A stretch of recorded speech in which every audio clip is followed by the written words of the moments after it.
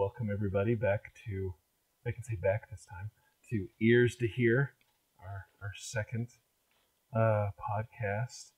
Uh, the two of us speaking about the spiritual things that are in our minds and in our minds and our hearts, and we're grateful that you guys came back to listen and that you made it through the difficulties. Hopefully this time will be much better around. You might actually be able to hear me. And would you want to introduce the topic for us, Alan? Yeah, so we are talking about General Conference, kind of the prep and getting ready for General Conference. Yep. Yeah, I think we looked at the calendar and realized what was coming up, and it felt right to us to talk about this now.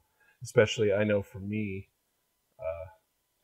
I always got more out of conference preparation than I necessarily do from the recap. Not that there's not any value in the recap, but I've discovered in my life that if I can come to conference more prepared, spiritually minded, that there can be things that happen during the conference for me spiritually that don't necessarily happen if I'm not.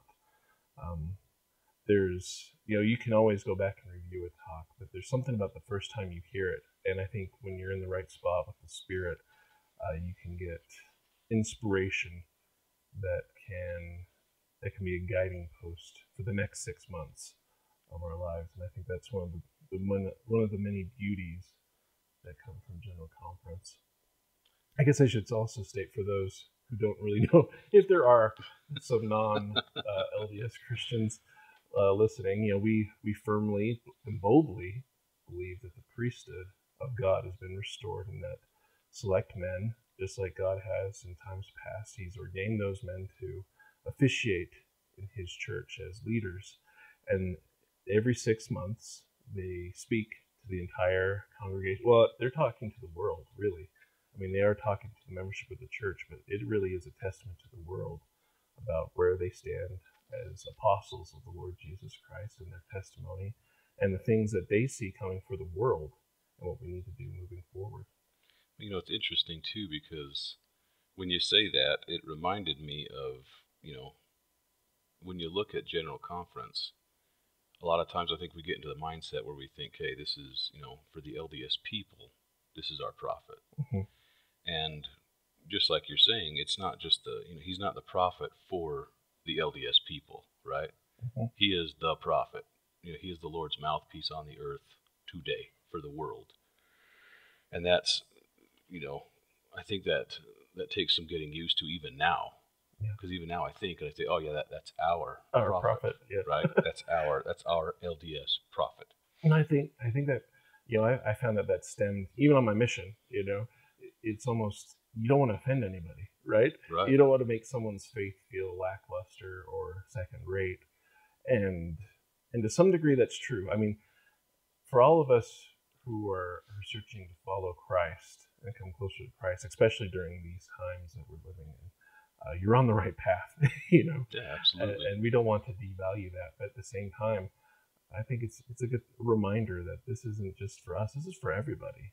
And anybody that's willing to listen, if they have their heart in the right spot, I think they'll recognize the truth of these people that have devoted their lives to taking on the mantle of a prophet. I can't even imagine. I mean, you had Moses, you had Elias, you had Elijah, all these people who took on the role of prophet for their people. And they felt the weight of the spiritual nature of the people that they were serving, that there's some stewardship for them over that. And the prophet, he feels that for the entire world. I can't even imagine, and what kind of person the Lord prepares and gets ready for that position, so that when they get to that point, they can handle it. And you look at President Nelson, and he definitely, you can tell that he's been prepared and he's ready, for this calling. You can see that his mind it's been prepared for this situation. He's been thinking about what we need to do for our times. It's interesting too, because in preparation for the podcast, I went through, it's kind of cool because you have an idea in your head when you're first starting out, when you're doing your study, right? Yeah. You're thinking, okay, I'm pointing myself in this north direction here on the compass, and I'm heading towards this topic, in heading north. But then along the way, you find that, if you do it right anyway, you'll find that all of a sudden you start to kind of get guided, and you start to veer all of a sudden to the northeast, and then, pretty soon you've wound up somewhere you didn't plan on being. Yep. And that's kind of how it was for me, because I had the idea of planning it a certain way. And what you're talking about here just kind of reminded me of that, because what is the prophet really? How does a prophet get called? For people who may not be LDS. That's a good point. Right, he's essentially Peter, right? Yeah. He's the chiefest apostle. Yeah. So that he's selected from the 12, and he is the chiefest apostle, and that's who our prophet is. He's our leader, and that's not to say that the other 12 are not prophets, seers, and revelators, right? We sustain them as prophets, seers, and revelators. Yeah. But the prophet is the chiefest apostle, just like Peter was the chiefest apostle after Christ left. Mm-hmm. That's you talk about like where you were directed, as we were preparing for this, and I wasn't quite sure exactly where I was going to land, but I focused on there's one individual talk, and before I even get there though, we talked last time about how going to church. What's the point of going to church if you're not challenged on your beliefs? If you don't if you don't hear something occasionally that challenges what you think and feel, if you're not slightly offended, what's the point of even going? And I feel like the church at large, at least they used to, was less offended generally at General Conference. It's almost like we would go into this expecting to hear how we weren't, living up to the expectations. And it's interesting, at least personally, I feel like I've seen in the last 4-5 years that instead of when we hear something over the pulpit at General Conference, instead of thinking about, okay, what does that mean for me? How can I improve my lives? I feel like I see a lot of people criticizing the leaders of our church. They have a hard time accepting the truth of what they hear. And instead of trying to incorporate those changes and make a difference, they'd rather rail against it and decide if this person still has any value when it comes to what they're saying, which I think is interesting, because as a member of the church, you've accepted that God has his selected servants. Surely the Lord will do nothing save he does it through the prophets, right? And yet, if we don't believe that they can tell us that we're off on something, then what's the point of having them there? Absolutely. And you mentioned that was a really good point, because if you go back and listen to previous general conferences from like the 70s and the 60s, it's really cool, to do it, because it's the same doctrine being preached. Mm-hmm.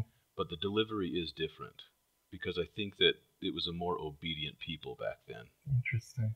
It's very interesting that you mentioned that, because as I was studying, I kind of ran into that a little bit, right? And I've gone back. It's just kind of fun to do anyway, right? If you're having a personal study, or if you're working out or something like that, to listen to some of those older general conferences, because they'll sit there and just pound on food storage, on family home evening, you know what I mean? Some of those things that were new back then, these were new principles that they were teaching, right? That you're supposed to get together and with your family once a week and talk about Christ, you know what I mean? And teach your kids, have them at your feet and teach them. Mm-hmm. But I definitely agree with you that back then the people were a lot more obedient and teachable. Mm-hmm. Whereas today, you make some of the changes that President Nelson has changed, or you have President Uchtdorf go back to just, doing something in the 12 and not being the first presidency, and people get their feathers ruffled over that, right? Yeah. And we're not saying, hey, sacrifice some of your budget and go get some food storage. You know what I mean? If you go back to some of those food storage talks and presentations that they did in General Conference, it was like, hey, sacrifice some of your budget. What can you cut, out of your budget to go get some food storage, to go plant a garden? And it's not like that anymore. No. You know what I mean? They have a softer delivery now than they did back then, I believe, right? But our people are a lot more prone to getting their ire up over changes. Mm-hmm. And this is when the mouthpiece of God is is telling us, right? Right? It's interesting. That was a very good point. Yeah. And I guess to be fair, we don't want to be condescending to anybody who struggles, because I mean it's very real, especially for newer I've had my members. ire up. Yes. I've had my ire up before. Yep. Yeah, and I'll relate this. We don't steer away from the hard topics, right? I remember No. I was almost completely against the whole mask idea from the beginning, right? I had a lot of reservations, and if I'm being honest, I have my tinfoil hats. I'm a little bit of a conspiracy theorist. I think You can go ahead and say we. okay. Go ahead and say we on that. I think there's truth. It's a little tricky, but I think there's truth in a lot of the conspiracy theories, right? And so I stayed on the fence for a long time, and then I started to move towards no, I'm not sure these masks are really doing what they're telling us. And then we get our area presidency to come out and really just more or less encourage us strongly with the weight of their calling to wear masks in public places. And man, that was tough for me, and I've gone to conference and felt, okay, this is, they're talking to me here. There's something in my life that's not quite in harmony. I can fix this. This was like I was going the other direction. I was not ready for that, and I had to do a little bit of coming to Jesus with that, and if I'm honest, there's still times I struggle with it because there's a lot going on right now, and it's so politicized and almost to be like, yes, heavily, and to kind of like reverse course and be like, oh, maybe I was wrong on this, really sucks right now. It's difficult to deal with. But just because I had that reaction to it doesn't necessarily make the counter reaction right. And I feel like for President Oaks, I feel like every talk he gives, I just see a wall of people who just disagree with him and wondering if he's even an apostle anymore because of the things that he's saying. Yeah. And it kind of saddens me a little bit because I love that man. I've grown up listening to him, and I recognize the Spirit confirm truth when he speaks. Well, and he was one when we were going on missions. He was one that we were looking to. Anybody from that era, I have a special place in my heart for, because they were there for me during hard times, and they taught me good doctrine and stuff during hard times. Mm-hmm. So I guess a little bit of counsel going into the General Conference. If you hear something and it offends you, I think that's a very wonderful opportunity to have one-on-one with the Lord and figure out why. And and our leaders, they are imperfect. They never claim to be perfect. They're striving to do the best they can with their stewardship. But I believe, and this might be a little controversial to some people, but I fully believe that we are blessed for obedience to those servants for their stewardship, even when they make mistakes, even if they may not be fully correct. I have a decent example of this.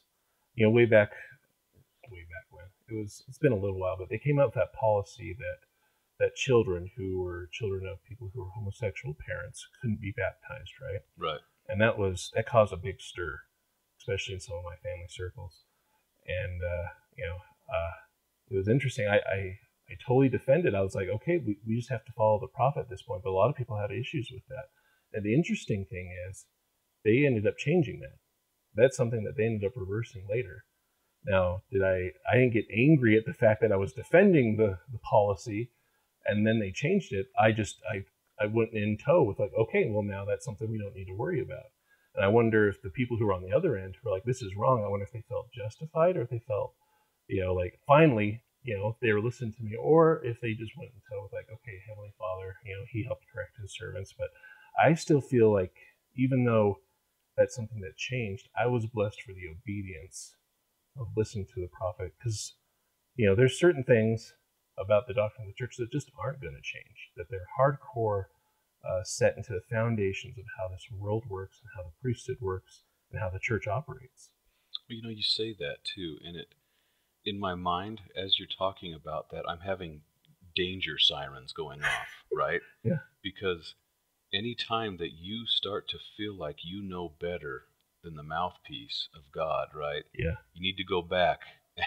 You need to go back to the foundation and start going over some of these things, right? And you need to do a gut check, right? We talked about that last time, doing a gut check when somebody's at the pulpit. That is a time when the prophet is talking and you're getting your ire up and something is offending you, to do a gut check and be like, hey, is this the gospel of Jesus Christ? Is this the Lord's mouthpiece, right? Is the Book of Mormon true? Go through and make those things. And if any one of those is lacking, go back and hit that again, right? Because that is a slippery slope. When you start to feel like you know better than the prophet or one of the 12, and they're up there at the pulpit giving us instruction, when they're up at the pulpit, they're delivering us the message that the Lord would have them deliver, right? That is scripture for our day. I was, in doing my research, I actually came across that quote, and it's from, let me see if I can find it really quick. Yes. Okay, so this was Ezra Taft Benson. Love that man. Very good man. Solid dude. The most important prophet, so far as we are concerned, is the one who is living in our day and age. And then he goes on to talk about how every generation needs the ancient scripture as well as the modern scripture. And where do we get the modern scripture? From our prophet, who is at the pulpit, right? Or in an ensign message from one of the church magazines, where they come out and they are addressing the people. They are acting as the Lord's mouthpiece in that moment. And if we start to have problems like that, it's funny because they'll come out and make judgment calls on things, and we'll have our ire up and stuff. But also they told us not to drink coffee. They told us not to drink tea. They told us not to use tobacco, right? At one time, green or black tea for the record. Right. Herbal teas are okay for you people. Yeah, out there. exactly. But I think that there's a misconception too, because, and I'm just going to use the word of wisdom to illustrate this, right? Because there's kind of a tendency to take the word of wisdom and justify it, right? When we're taking Babylon and we're taking the word of God and we're trying to make them compatible. Yeah. Just like we talked about. And I think I even did this on my mission. You know what I mean? There were times when I'd say, well, coffee has tannic acid in it. Yeah. And so you come up with justifications. You try to explain it to people, right? Yeah. Because honestly, to be fully fair, we don't fully understand why some of those things are on. And I didn't know that. See, I fell into that trap where... we felt like when you're talking to somebody like... it was ultra common. There's these reasons why. And it's almost like we're afraid to say, God said no. Exactly. Exactly. And it was interesting because I was doing that, and we had a member with us. So I served my mission in Texas. Yeah. The member that we had with us happened to have been my young men's teacher when I was 12 years old, here in Utah. And he had moved to Texas. I went on my mission to Texas, ran into each other. It was awesome. That's great. It was awesome. Great guy. Jason, if you ever listen to this, love you, man. But he was the one who corrected me on that, because I he was with us on an exchange, and I said, hey, talking to somebody about the word of wisdom, they had brought it up. So I was like, well, it has tannic acid. It's got all this stuff in it that's bad for you.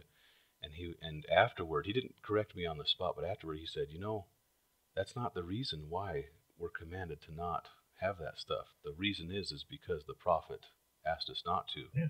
And that means the Lord asked us not to.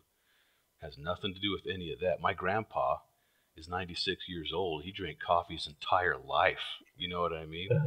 So going back to the point, not to get off on too much of a tangent, but I think that we have to be really careful, and we have to really be mindful, going back to us being a cultural Mormon or a member of the Church of Jesus Christ of Latter-day Saints. Do we follow the doctrine? Do we follow the doctrine or not? Is it true or is it not? Right? Yeah. Because I feel like if we're truly converted, those things aren't going to be as big of a deal as they could be if we're not converted, right? Yeah.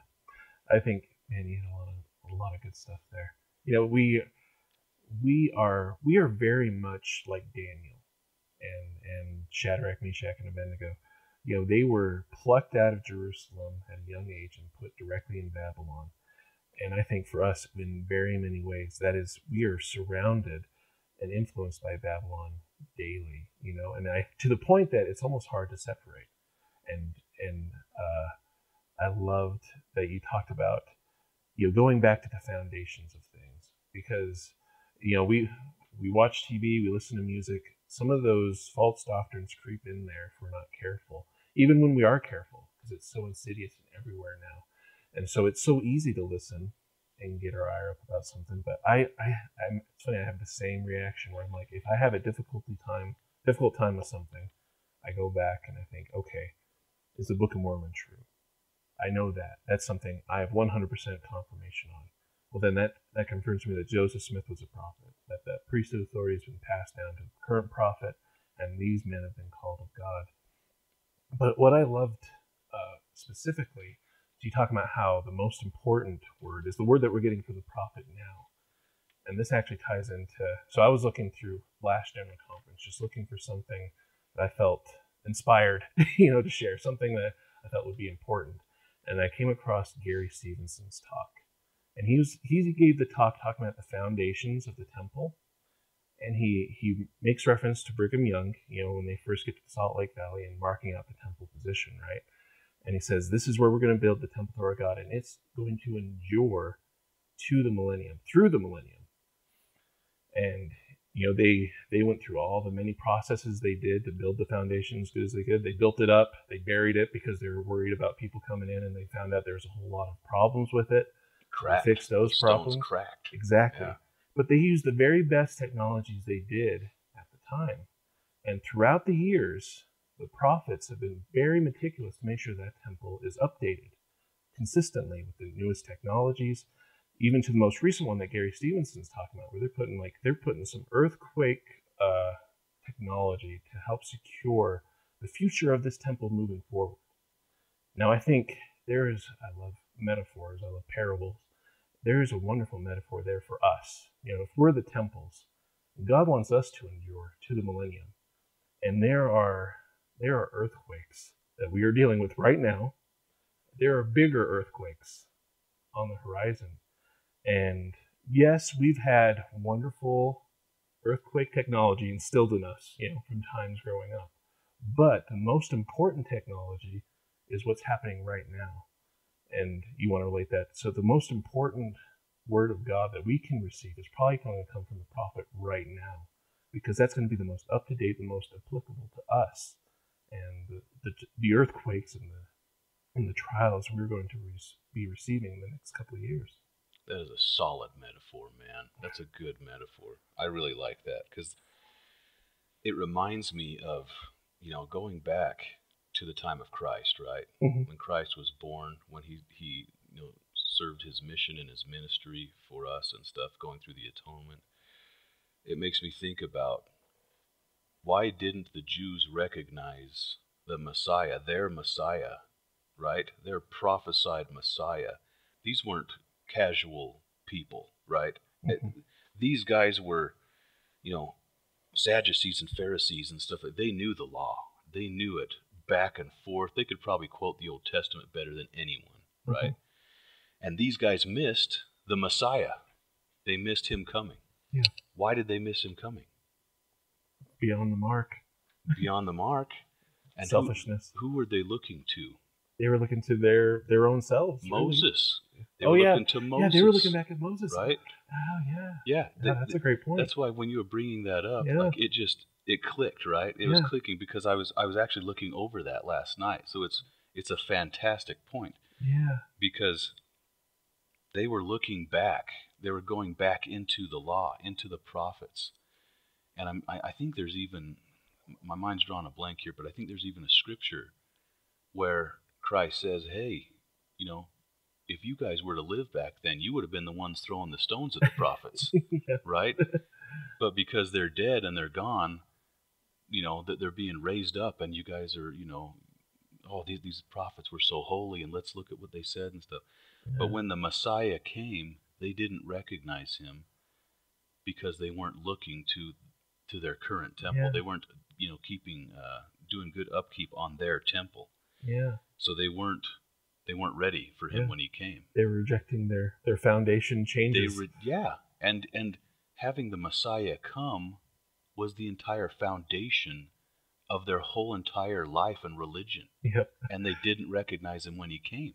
Probably, I mean, for eternity. For eternity. Yeah. And it was really interesting because when I was looking at that, I was looking at the Nephites. And I'm not dogging on the Jews in Jerusalem, right? You know what I mean? Yeah. But in comparing those two peoples, the Nephites and the Jews in Jerusalem, right? Nephites over here in America, Jews over in Jerusalem. You look at the people, and there was definitely, I'm not saying the Nephites were perfect because they always had problems. They always had severe problems. Yeah. But the people that were a part of the church understood that the Mosaic law was there to get them to the Messiah. Yeah. It was there to serve a purpose, and that they was... were really blessed with that from the beginning. They were blessed with that knowledge. And as a result, when their Messiah came, they received him. Yeah. And there's no way they would have crucified him. Yeah. Right. Granted, they did have quite a bit of a cleansing beforehand. They did have a cleansing. That helped. I think that helped a lot. That's true. I think that's like we talked last time. That might be a little bit of a hint of things to come. Yeah, that is a fair point for sure.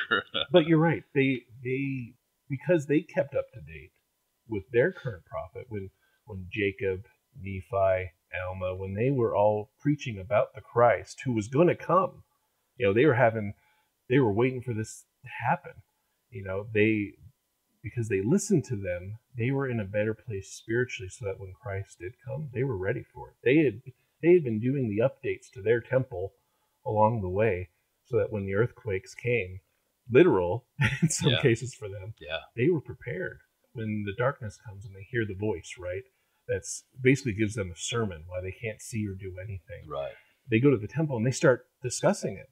They're having a spiritual conversation on what it is that we're hearing, and these are the signs, that Samuel, the prophet just recently was talking about. They were listening to those. And who was a Lamanite? Yes. Who would not have been their prophet, right? They had the Nephites had their own prophet. They had Nephi. Yeah. But Samuel came and delivered the message to them as well. I thought that was interesting. Yeah. Because how many times do we as a people might think, hey, he's delivering a message, oh man, somebody off in Russia must be having a problem with this or something. You know what I mean? I'm using that as an example. But and to bring that to General Conference, I think sometimes we can look at the Quorum of the 12 and the First Presidency and be like, okay, those are the good foundational talks, and then we get Joe Schmo in the Young Men's Presidency to talk, right? Yeah. And maybe we give it less weight. Maybe some of those Nephites are like, well, he's a Lamanite. What does he have? He's like, he needs to go talk to his own people. Exactly. He needs to repent. He needs to come back. We're the holy people. And I wonder if we listen to all of General Conference, because I remember going back to Gary E. Stevenson. I remember before he was an apostle, and certain talks, man, they hit me right to the center. I still remember them. I could recite a good portion of them to you. But it's because I was willing and able to listen to everybody that God had called to speak to us during that time, not just those that I expected to hear. It was also those that the Lord had been preparing, probably for months, to give a message at General Conference of something that they've been, in some cases, maybe their entire lives have been building up to giving some sort of message about, so that they have valid information to give from their experiences there in General Conference for us to listen and make changes in our own lives. Oh, absolutely. And it's interesting you bring that up, because I don't think I know. I've definitely been guilty of that, right? Whenever the prophet comes in to address anyone, there is a silence and there is a call to attention, right? Which is, I think that's fair. Yeah. and justifiably so. Yeah. But just like you're saying, I think we should be given that same attention to anybody who's talking at General Conference. Mm-hmm. Because if the Lord is truly in charge, then he has called those people, and he's asking them to give up, to, just like you're saying, to get up and to give their experience, and to, by the Spirit, deliver us a message that is from Christ, right? Mm-hmm. And it changed the way that I view General Conference, because there was a lot of times, like especially if like let's say the Young Women's General Presidency gets up to give a message, I had a hard time connecting with that It's a little harder because I'm not a young woman. You know what Yeah. I mean? But that was very unfair. You know what I mean, for me Yeah. to do. And when I started to kind of grow up a little bit, you know, to mature spiritually and stuff, Yeah. I looked at those talks and I started to apply them and found that there was just as much there. You know, there was just as much of a spiritual feast to be had there as there was anywhere else. I'm glad you said that, because my favorite session, bar none, has always been the priesthood session. Right. There's something about it that just seems very pointed, very direct, and very. It always sinks right into my heart, everything. And honestly, if I'm being fair, it's probably because I can actually focus, because the kids are at home, right? Having young children listen to conference, I get it. Everybody, you're in that boat. You do what you can. Oh man, but it is tough yes. to have kids. Very tough. But I remember, so when they decided that they were going to flip it, right? So that they had, the women conference and the priesthood conference, once every year. I was a little sad. Yeah. I was losing, a little bit of tradition. But I decided, okay, I can either be a baby about this, or I can actually try to learn something from it. So when my wife would go with I think my mom went with them, but they all got together, they, like I did, I get together with my dad for priesthood session. I'm like, okay, you know what? I'm going to turn this on. I'm going to listen to it. And I'll tell you what, I probably got some of the best gems out of conference from listening to what he's telling the women than I probably got throughout the entire conference. And it's really interesting to hear him talk about, what he expects of the men, of the women he's talking to. These are the things these men should be doing for you. And man, am I falling short. And it was probably the most poignant, most directed, most cutting words I received weren't even directed at me. He was talking to the women of the church, and I got something from it because I was open to it. Well, not only did you get something from it, you had a gut check from it as yes. well. Just like we were talking about, And see, I can trace my train of thought back to when that switch was flipped for me. And I was listening to, it was a number of years ago, but I was listening to a general conference before they had color. It was black and white. I wish I could remember what year it was, but they had a priest get up, right? Really? A 16, 17-year-old priest get up for general conference. Similar to what happened last conference. Yeah, exactly. But he got up, and I'd never seen that before, right? Yeah. It had always been people with clout. I mean? Yeah. It was dudes who had some serious, chops to be able to get up there. And he got up there, and I was really impressed because, number one, if he was nervous, he didn't show it. Mm-hmm. He did great. He did fantastic. But everything that he got up there and said was pointed to young men around his age and stuff, and it was powerful. It was really powerful. And I think the prophet got up, sometime after him and commended him for it and stuff, and I was really impressed. But if I'm being completely honest, when he first got up, I was like, oh, what is this going to tell me? You know what I mean? The very truth of it, right? Exactly. Like, okay, I guess we'll endure this. I was almost ready to skip the talk. You know what I Yeah. mean? But I'm glad that I listened, because that changed my mind. And I was like, okay, he gave a powerful talk. Mm-hmm. I'll have to see if I can find it and put it in the description.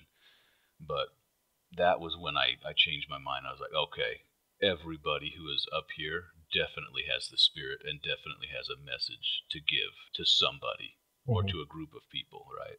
Yeah. Yeah, I agree with that. And I love, I don't know about you, growing up, I loved that there's this switch that happened in me when I was growing up. It used to be like, okay, it was general conference time, which meant I didn't have to get dressed. I'm going to, grab a piece of paper. Mom says, as long as I'm with ear range, I'd never listen to Saturday. That was Saturday. That was time off. Saturday was holy day for us. Exactly. Else. It was time to get some video games. That's right. Right. Because I knew next Sunday, tomorrow I was going to be able to do anything, and so, I'd be drawing or whatever, listening. But at a certain point, there was a change, right? And it probably somewhat coincided with my mission, but I found so much desire. I get giddy now when it comes time for General Conference, and I think part of it is that we're more than just physical beings, right? We have a spirit, and our spirit is made of energy, and that energy and that spirit is fed by the truth, by what we hear at General Conference. And I think when it comes time, and I know General Conference is coming, I get excited for my spirit to be fed, even if it's going to be fed some hardtack, some stuff I'm going to have to work a little hard to chew on and digest. Yep. Put it in some water first, let it soak. But I think, and that kind of led me to realize that I think the most powerful thing, or I should say one of the most powerful things on this earth, is truth. And I think that's because the majority, and you guys stick around long enough, I'm sure I'll say this multiple times because it's an epiphany I've had, but I think human beings in general, we're good, decent human beings. And when we get truth, we will act on it. We will make a decision. We will do something, usually good, with that information. And I think that's why Satan works so hard to hide the truth, and why it's so difficult to find, especially in the world of politics. It is absolutely. To find out what the truth really is. And the Gadianton robbers, the deep state, whatever you want to call it, they were working tremendously to obscure it, to mingle it with falsehoods. But when we go to General Conference, man, we get direct truth. And I think that's part of the reason why it's so powerful. And if we're there and we're listening, our spirits, our bodies will respond to that. And we'll be able to make changes on the firm foundation of knowing that what we're being given is pure, unadulterated truth. Granted, still through imperfect mouthpieces, so there's still weaknesses that get carried through. But man, it's some of the most direct stuff you can get right now in the world. Absolutely. And it's interesting you say that too, because I was having the thought yesterday, having a very similar, string of thoughts, where we can take ourselves out of Babylon for that weekend, right? And we can hear that pure, unadulterated truth given to us, and it is a spiritual feast. And I think a lot of times we don't realize how hungry our spirits are until we start to feast and we start to get that spiritual nourishment. But it reminded me of when we can take time out of our busy lives and get to the temple.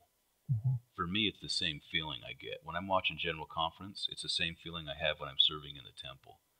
Or it's the same feeling I have when I'm listening to somebody at sacrament meeting give a especially, pointed talk to me, where it's just speaking to me.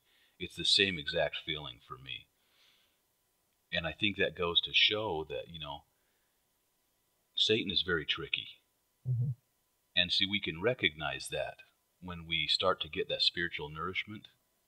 But what we don't recognize is when we're not getting that spiritual nourishment. We start to kind of starve ourselves spiritually for a little bit, and we don't recognize it. We don't pick up on it because it's very sly. Yeah. And in some cases, that is happening, and then General Conference will come, and it's a big wake-up call to you. You're like, okay, I've been sucking it up. You know what I mean? It's like I've been, I don't want to say led astray or anything, but you've the flaxen cord. Exactly. Just as God works precept by precept. Satan does the same thing. We just call it different. It's the flaxen cord. It's right. It's the slow downhill slope. It's line upon line. Yeah. In the opposite direction. In the opposite direction. Mm-hmm. And so for me, that, and I don't know why, I never put that together, but I was like, that is the same feeling. When I'm in the temple serving, that's the same feeling I'm getting when I'm hearing the prophet or anyone at General Conference talk. Mm-hmm. It's the same exact spirit, same exact feeling. And I don't know, that was an epiphany for me yesterday. It shouldn't have been, but it was, the same exact feeling. Yeah. It's interesting.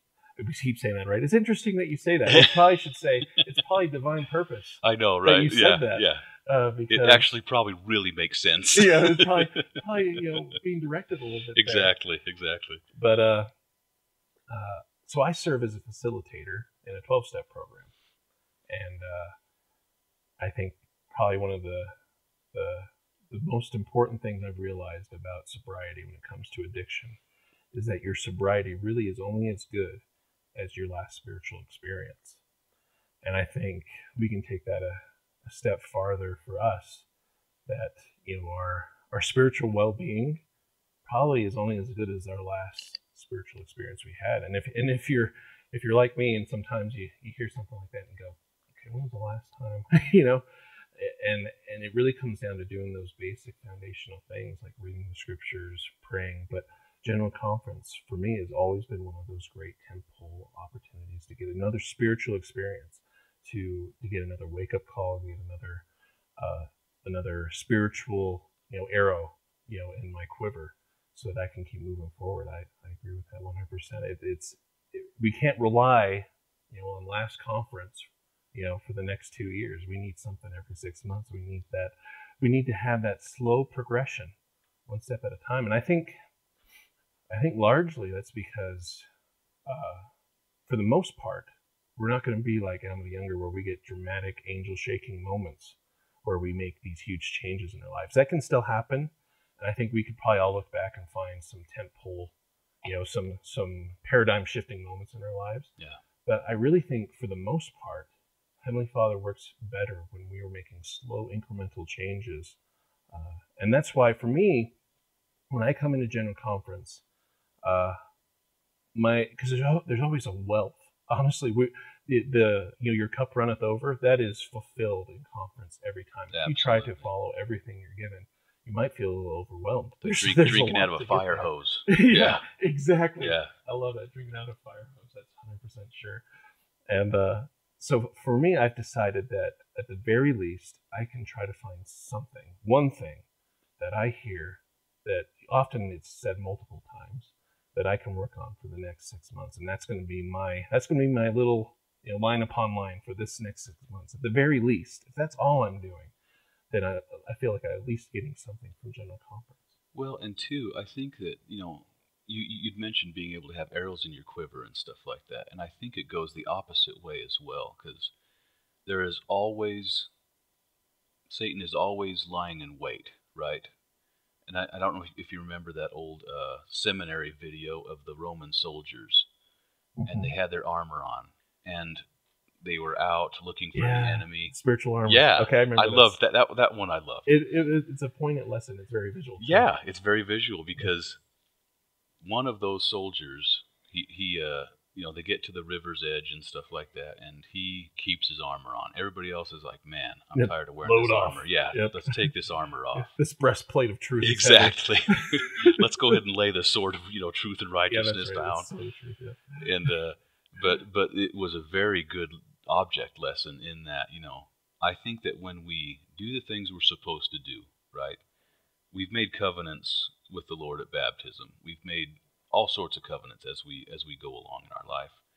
And as we strive to live the gospel, there is a literal, actual protective barrier that's placed over us. Yeah, I believe that. I totally believe that. Mm-hmm. And I've noticed it big time in my life, right? When I put forth the effort, and when I am making sure that I am striving to have those spiritual experiences, just like you were talking about, right? If we're having those spiritual experiences on a semi-regular basis, because we can, and we're supposed to, right? Mm-hmm. I remember on my mission, we were told, I can't remember if it was Elder Razband, he wasn't a member of the 12 back then, but he came to our mission and told us, you guys are just as able to have a Sacred Grove experience as anybody else, mm-hmm.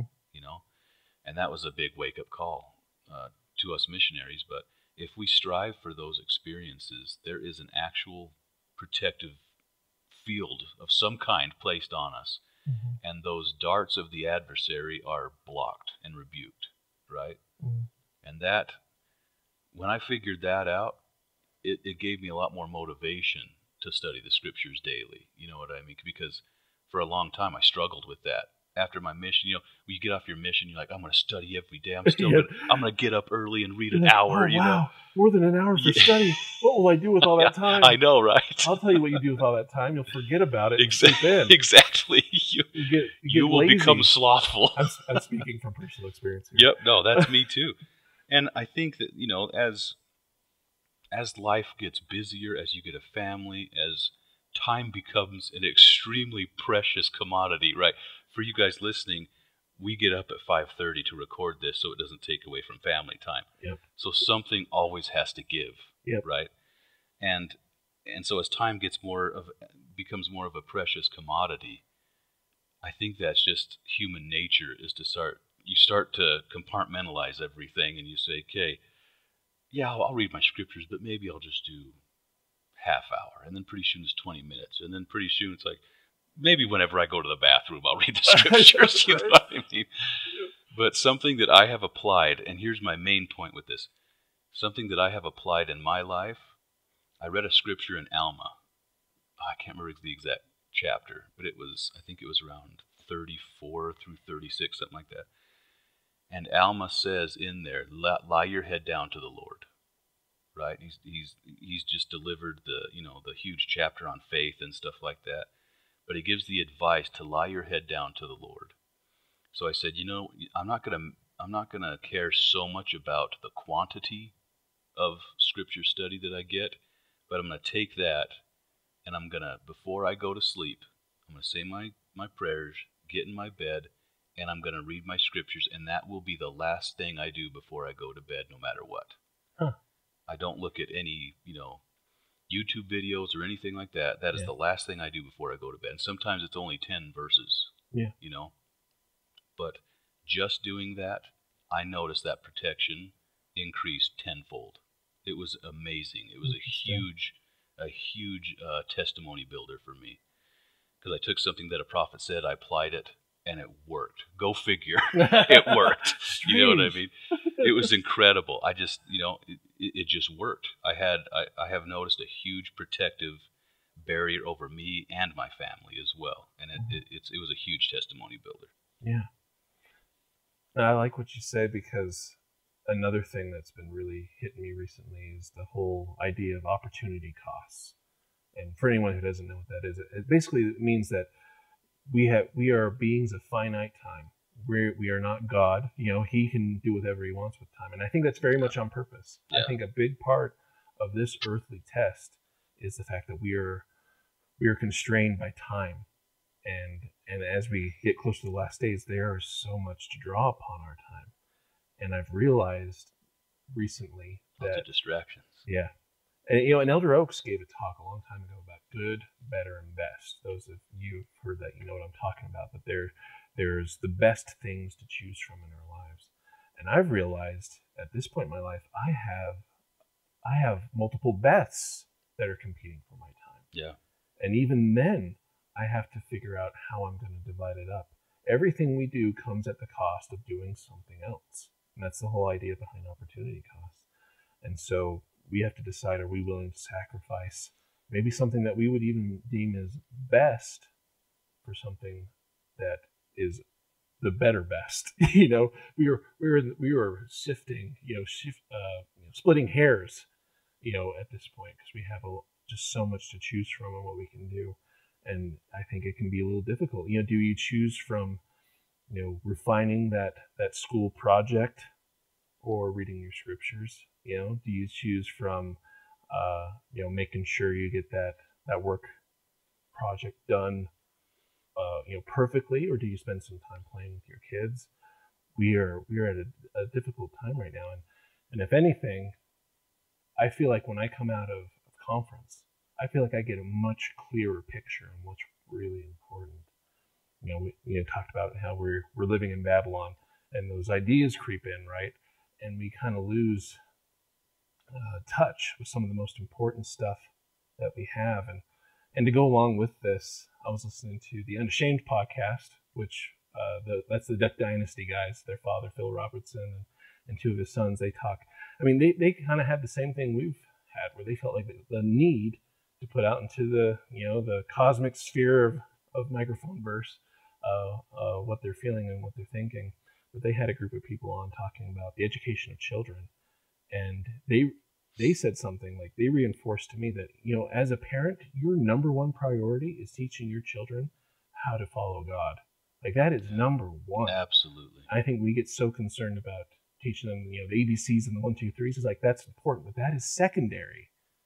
Our most important job is to teach them to follow Christ. And man, that hit me at the center, and I felt the shift. I felt that, okay, you know what? Certain things that I'm so worried about probably aren't as important as making sure that I'm reading the scriptures with them, that I'm studying Come Follow Me with them, that I take time to have spiritual discussions with them when they're ready and able to do it. Instead of worrying so much about, okay, did the chores get done? Did your homework get done? How many times do I'm like, have you talked with God today? Yeah. And it's interesting that you bring that up too, because as you're saying that, I'm getting images in my mind of a giant bear trap. Mm-hmm. There's always a giant bear trap waiting to get us or our kids. It's always there. And if we're not doing those things, if we're not doing the things, the primary answers, reading your scriptures, saying your prayers, family home evening, if we're not doing those things, eventually your vision it's like you get horse blinders on and your vision starts to slowly decrease and you can't see the bear trap. Yeah. And eventually you step on the bear trap, or your kid steps on the bear trap, Mm-hmm. And it's a very sobering thought, because if you don't take the time, if we don't take the time to teach our kids, somebody will. Satan will take the time. And the government and the deep state, they are very much concerned in educating your child. If you're not, they are more than willing to. Yeah. More than willing to put in the time and effort to get them taught. Yeah, they recognize the value of it. So it's absolutely important that we do. And it reminds me of Adam and Eve's kids, right? They were sitting there. They actually were doing everything right. I assume, anyway. Yeah. We don't have a lot of scripture on the subject. I'd like to think so. But yeah, you would think, Adam and Eve would be pretty solid with their family home evening and their scriptures and stuff like that. But Satan was just chomping at the bit, even to the point where he appears as an angel of light and deceives his kids, and he tells them, hey, don't listen to your parents. Yeah. There is that ever-present danger. Just there. It's a bear trap there waiting to get us or our kids. And I think as we get older, that bear trap is more geared towards our kids, right? Mm-hmm. There's bait put on it that's just for our kids, and it will snap, and it will get our kids if we don't put in the time. Yeah, man, there's a cautionary tale for you. In General Conference, there are times when I don't feel like watching. I've been there. You know what I mean? Yep. There's times when you've had a rough week, when you've worked a ton of hours and stuff, and you just want to relax, right? But again, if we're not on our guard, that bear trap is just waiting. Yeah. Yeah, I think probably, as we're getting close to the end, but probably one of my favorite things about General Conference is, in your life, you can't always be 100% sure where God would want you to be at any given moment. Right. I think that's actually part of the test, is to figure out what God wants you to be doing at any given moment. But I love when conference comes around, because I can feel 99% confident I know where the Lord would have me at that point, what I'm supposed to be doing. And when I'm sitting down listening to conference, very rarely have I felt the need, okay, I need to be doing something else right now. I feel the Lord's approval, and oh man, it's such a powerful and beautiful experience to have, to know that you're doing what Heavenly Father wants you to do and have that confidence and that faith in it. It's such a relieving effect in this day and age where I'm constantly wondering if the things I'm doing I should be doing. And going back to the kids, I can't think of anything better. Like I think back to my mom, who's probably going to listen to this because she's my mom. She loves me. Gotta support, man. Support the family. But she was always on the couch watching conference earnestly, no matter what we were doing. And I think, and if I remember right, I imagine she probably encouraged us softly, why don't you come and listen, maybe put down the pencil, I think there was a lot of, and the visual sermon that I got from that was worth immense amount to my life and my spiritual nature. Yeah. To the point that I started to want to emulate that. And so if we want to help our kids to recognize, hey, General Conference is of worth, there is truth there. There's going to be stuff that you're going to get that will direct our kids for good long after they've left our sphere of influence. If they see us on the couch listening to the prophet, they are 10 times more likely to do the same thing. Absolutely, and that's something my parents did very well. Was when it was general conference, there was never even talk about going camping or No. doing picnic, anything else. It was general conference, and that same exact influence in my life. I saw that example, and as a result, I have to do that as a parent, right? And I'm not saying I'm fantastic or perfect with that or anything like Yeah. that, but when it's general conference, me and my wife both agreed that, hey, conference is going to be on, and it's going to be on multiple devices. Mm-hmm. The kids will be able to hear it, even if we don't make them sit through all of it because they're little right they, now. they can only take so much. Yeah, the ADD is strong. Yeah, there's attention loss that happens. Exactly. But we make them sit through one session. That's our rule. And as they get older, we increase upon that, right? It's the line upon line thing. Yeah.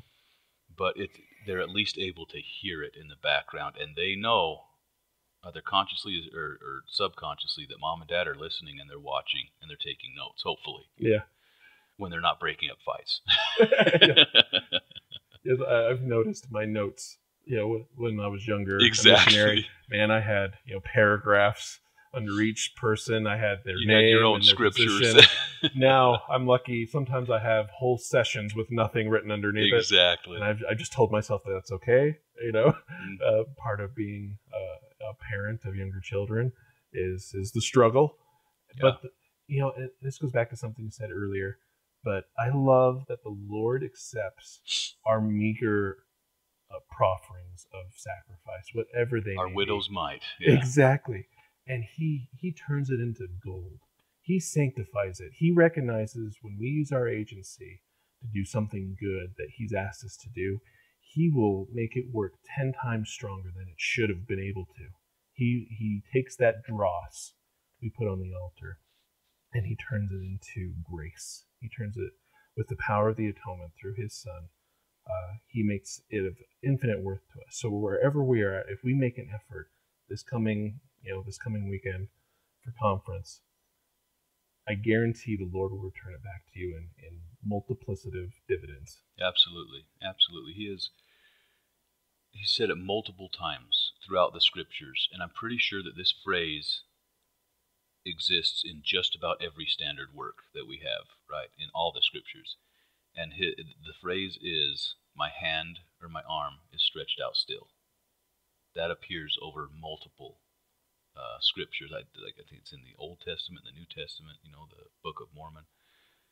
But that phrase always stood out to me because he's saying, hey, I don't care what you've done. You know what I mean? Not that he doesn't care, but none of us are beyond the help of the Savior, right? His arm is stretched out still no matter what.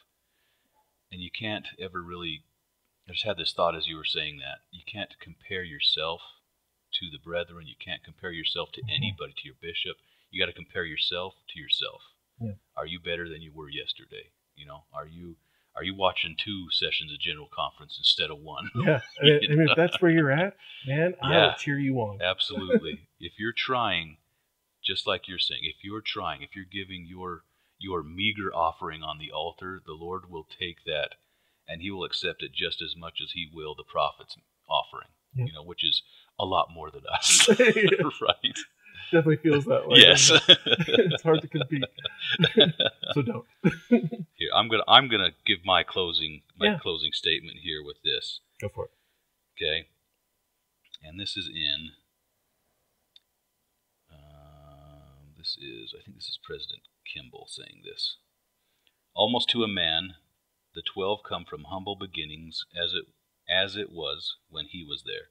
The living 12 are welded together in the ministry of the gospel of Jesus Christ. When the call came, each has put down their nets, so to speak, and followed the Lord.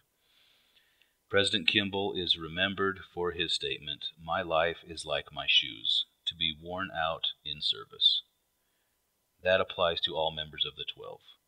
We also wear ourselves out in the service of the Lord, and we do so willingly. I will take counsel from anybody like that, and especially from the Lord's 12, the foundation, right, that he set forth when he was personally ministering in his earth life. I will take counsel and revelation and anything that those guys have to say seriously and with honor and integrity and everything else, because I definitely can't say of myself that I'm wearing myself out in the service of God, right? Yeah.